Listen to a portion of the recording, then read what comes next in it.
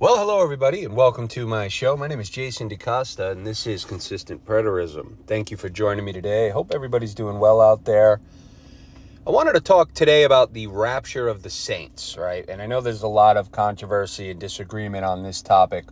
We have the futurist camp, which probably makes up for the majority of Christians, I would say, in the world. I would probably for sure say that. So the majority of Christians in the world read the Bible and they see this end event, right? This coming of Christ for his saints, where the saints will be raptured up in immortal bodies, taken away to heaven, where they would forever be with the Lord. And then on the other side of that, you have these preterists, if you will. And obviously there's a million groups and different sects and denominations in between, but we're just talking futurism, preterism for now. You have this group of preterists, right? Full preterists. Well, there's partial too. Partial's kind of it's very lame, right? I mean, if you stay in partial preterism for more than a few weeks, you're probably dishonest, honestly. But full preterism is ultimately where you would end up if you're studying the time statements, audience relevance, if you place a high emphasis on, common sense and logic. But the full preterist does not believe in a literal rapture, right?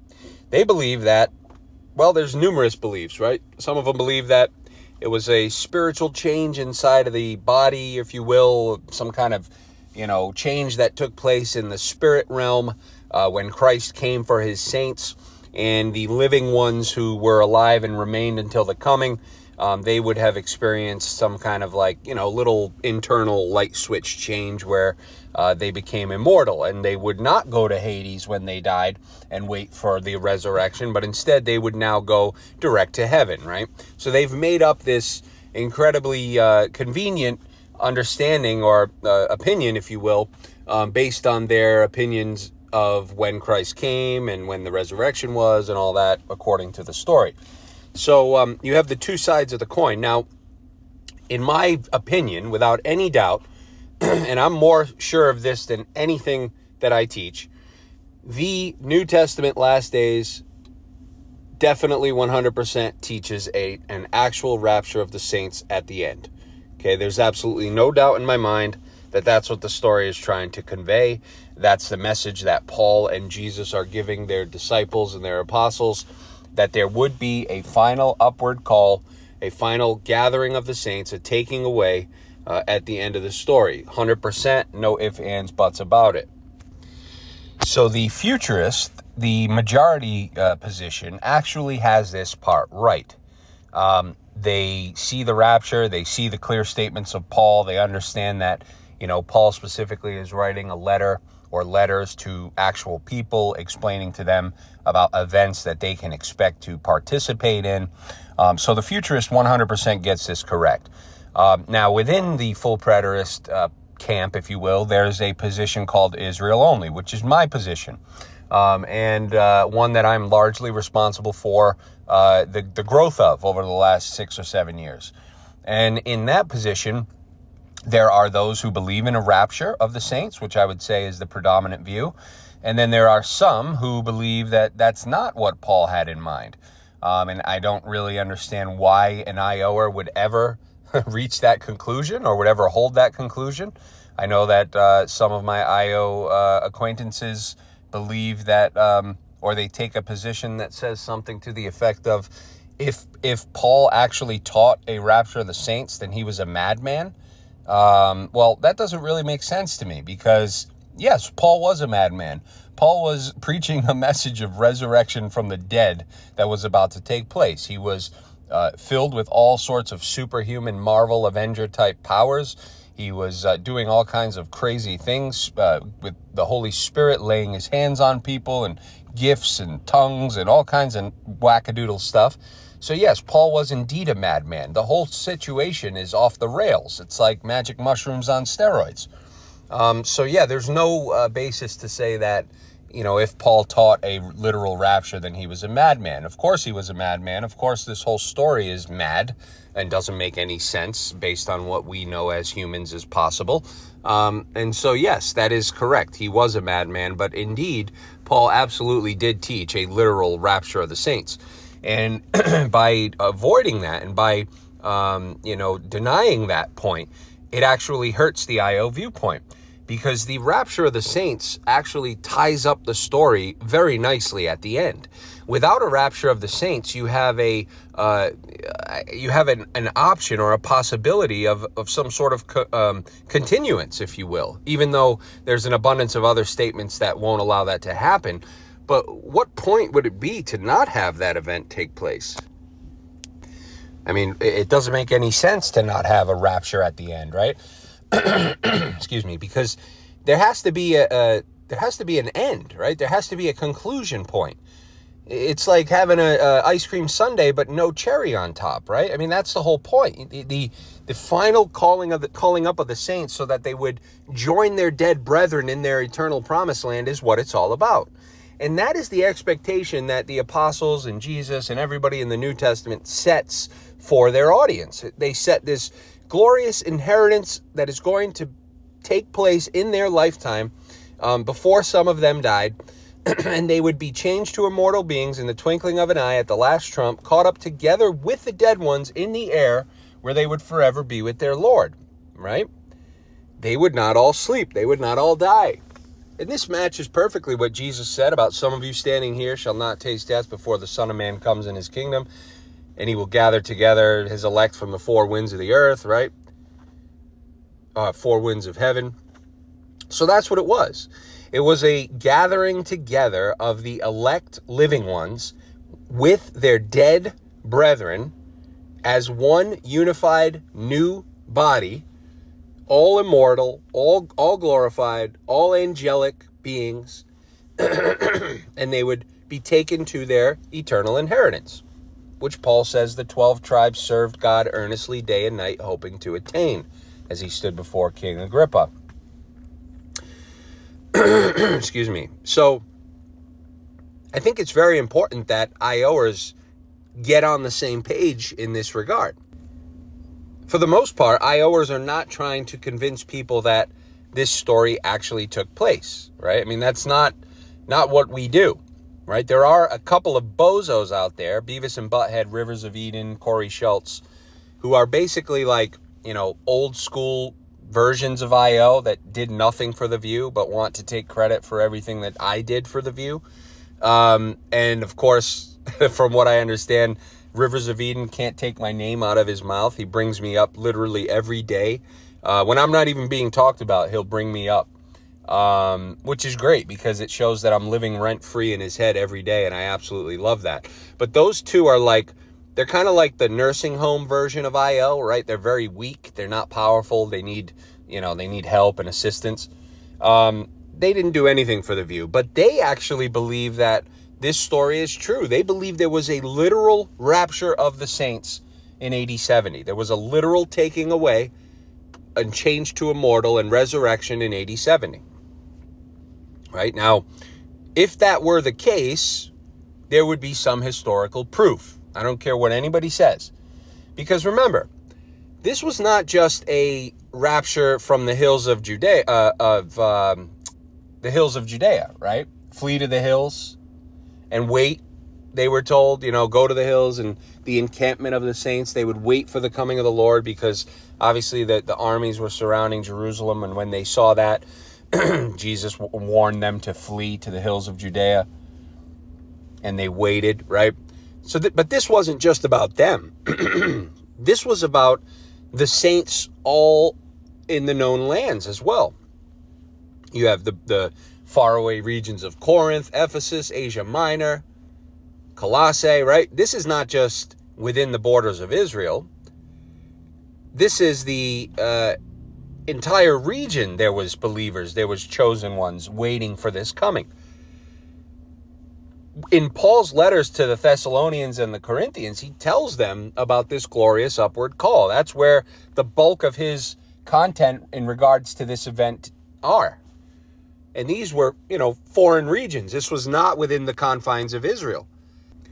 So the upward call would have taken place in outside regions as well. And remember, this was a great multitude from all nations. They're pictured as Ephraim's descendants. Right? In Revelation, we have the great multitude from all nations. This was a number that could not be numbered. according to the author.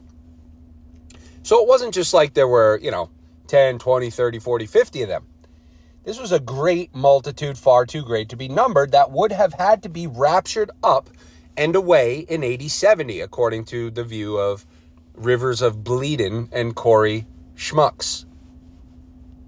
Okay, so where is the historical evidence for that event? Where are the people that lived in those lands, in those regions with these saints that would have said, hey, you know what?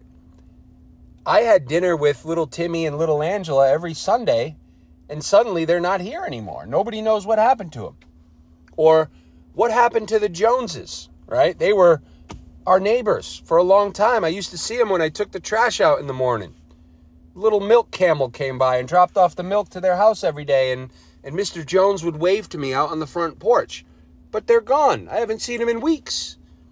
They didn't even take any clothes. Their whole house is, full. They took nothing. Their money's here. What happened to them?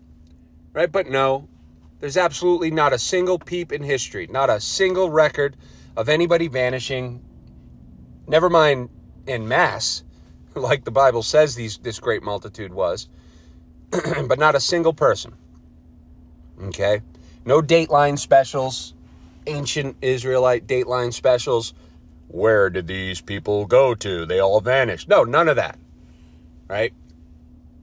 And that speaks volumes. Absolute volumes. Okay? So Rivers and Corey are wrong. Obviously, this event didn't take place. But they're right in the sense that they understand that's what the story is saying. Right? It's a myth. It's a tale. It's not true. It didn't happen. Clearly. There's not a single solitary bit of proof that a calling away of a mass of individuals took place around the time of AD 70 at the fall of the temple and the end of the age. Now, the fool preterist, F-O-O-L, fool preterist, shout out to Tristan Gabriel, I believe he coined that phrase. But it's perfect because they've invented this wackadoodle perspective that says that it all happened, right? Jesus came, the resurrection took place, the change to immortal took place, the dead were raised. But they say that the living ones, the ones that Paul said would be alive and remain and would be changed, the ones that Paul promised this glorious inheritance, right? The ones that they were being encouraged to persevere through much tribulation.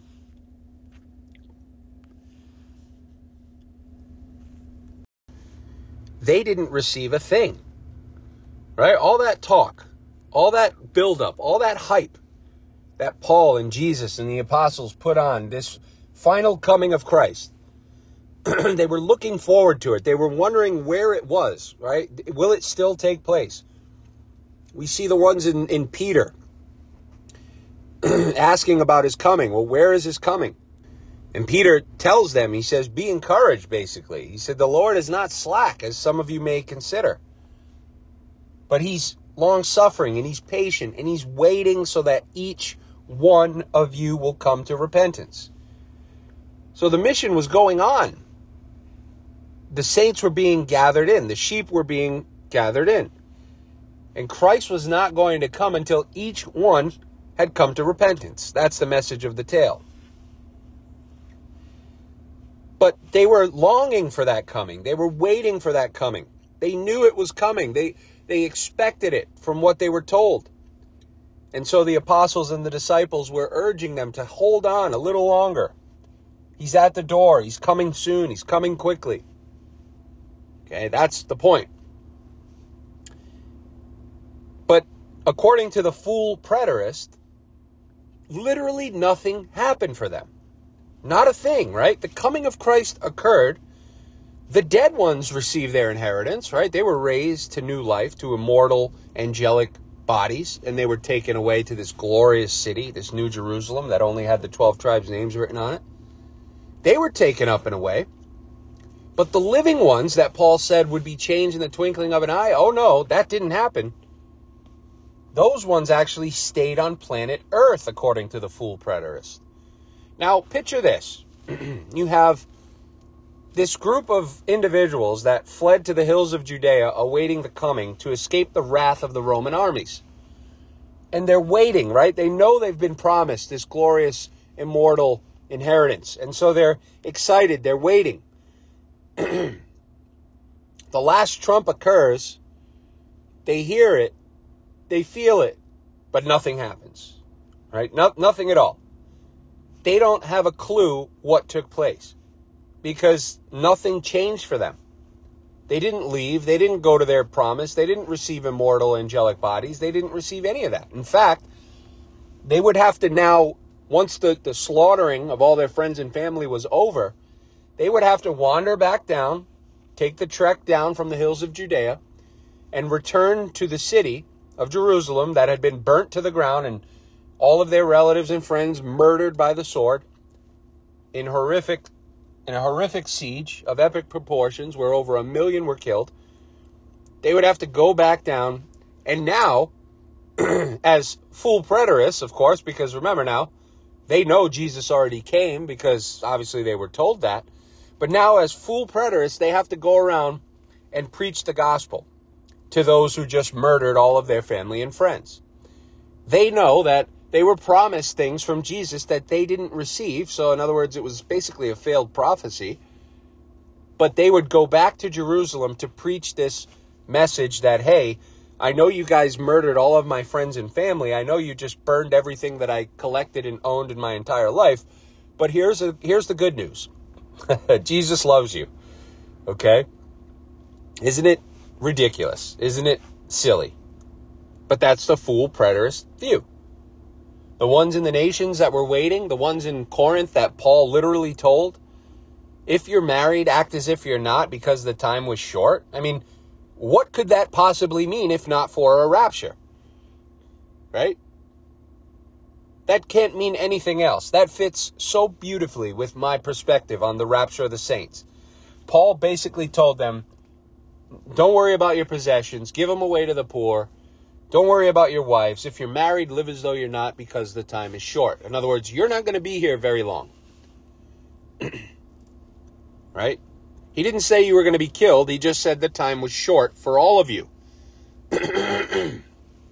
There's no warning of impending doom on the ones in Corinth, right? They weren't going to all be, dropped an atomic bomb on and destroyed. The time was short for them because of the upward call that he speaks about in chapter 15 of that same letter. And so his theory and his thinking was, don't give your attention to things that aren't important. Right? Focus on what's coming. The glorious inheritance of your immortal promise. Your eternal promise. But imagine those ones in Corinth after the final trump, when their dead brethren had been raised, but they received nothing. Not a thing. Imagine them going back out to the streets of Corinth and preaching this message. Now, I don't know about you, but I'd be pretty bummed out if I didn't receive what I was promised, especially if it was an immortal superhero type body. But add to that, there is not a shred of evidence that anyone post-70 preached a full preterist message. In other words, there's no evidence that anyone post-70 preached that Christ had already came and that they were now immortal in some sense, but still would obviously go on to die. They would still die later on, obviously, because they're still living on planet Earth in their mortal bodies. But there's no evidence for that, not a peep. In fact, the earliest wannabes all took a, futuristic type position. So if this had taken place and the full preterist was correct that Christ came and nothing happened to the ones on earth and they continued on, well, there would be some documentation, some proof of that. But nobody says a peep that Christ had already come. Nobody says a peep that they were already immortal in some sense and now, living in this, glorified body, if you will. Not a peep. So there's only two options, really. Either it didn't happen and it's myth, or it did happen and there's no proof for it, right? I mean, those are the only two options. Either Christ promised that this would take place, and it didn't take place, therefore it's a failed prophecy, because you can't get around the time statements. They're all over the New Testament. I mean, you have to deal with those. That's why futurism is a joke, and you can't even take it serious. Or it did happen, and nobody recorded it. A great mass of individuals floated off planet Earth in AD 70 in their immortal bodies. Nobody saw it. Nobody recorded it. Nobody said a peep about endless masses of missing individuals. Right? Not likely, right? So, anyways, I just wanted to put that out there because the rapture of the saints is a huge deal. It basically seals up the entire story with a bow on top, the cherry on top of the sundae, and any IOer that rejects the rapture of the saints needs his head examined because it goes hand in hand with an IO viewpoint. It's the conclusive end to the whole story. Without that, you're selling yourself short. You're allowing people to say that living saints existed on planet Earth after the coming of Christ, after he came, quote, for his saints, and they continued on doing whatever it is they were doing. You're allowing that by not affirming a rapture of the saints. It just doesn't make any sense why any IOer would do that. As crazy as it sounds, as wild and wackadoodle as it sounds, it is in fact, indeed, what Paul and Jesus were trying to convey. Folks, that's where I'll leave it for today. Hope you all enjoyed it. If you did, give it a like, a Rooski. If not, you know the drill, and we'll catch you on that next one. Take care, everyone. Bye-bye.